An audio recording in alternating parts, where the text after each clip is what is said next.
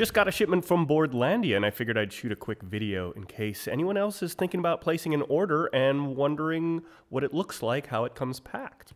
I've ordered from Boardlandia before, but candidly, if I'm not ordering from Amazon, I prefer ordering from Game Nerds.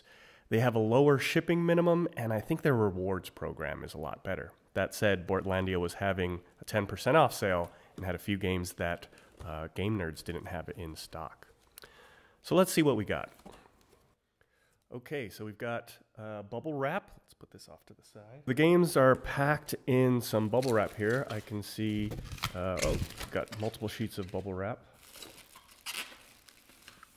This is a copy of 10. Let's put that out. Another sheet of bubble wrap. Copy of QE.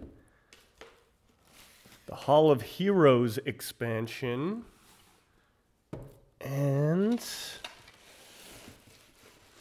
oh, this is a much bigger box than I thought. The retail version of Mosaic.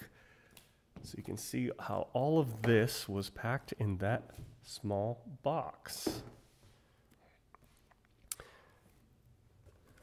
Now, let's see, that's it, and yep, that's it.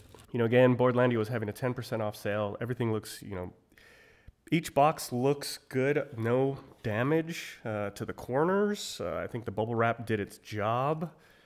Everything is in pristine condition. So I would definitely say, you know, there's no fear about the way they are packing their shipments. Great place to order that's packed with care, and everything looks great. Mosaic is on a lot of the top 10 lists of last year. I've been wanting it for a while. 10% off made it hard to argue, and I don't think it was something that was in stock at Game Nerds. QE I've been wanting for a while. I thought this would be a good party game when I have non-gamers over.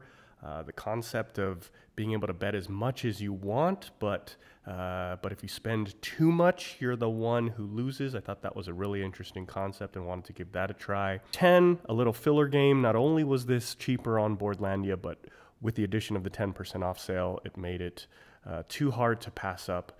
And the expansion to Raiders of the North Sea, I've heard that Hall of Heroes is a must-have, and so I figured I'd throw this in the cart as well. Again, a lot of this was to get to their rather high minimum shipping of $90.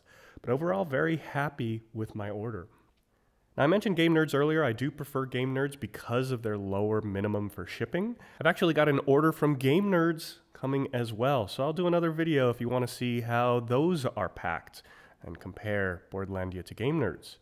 Hey, thanks for watching. Hopefully you found this useful, and if you wanted to see an unboxing of these games, let me know in the comments. Maybe I'll film an unboxing of the games themselves. This Mosaic is a rather big box, and I know there's a few different versions of this game.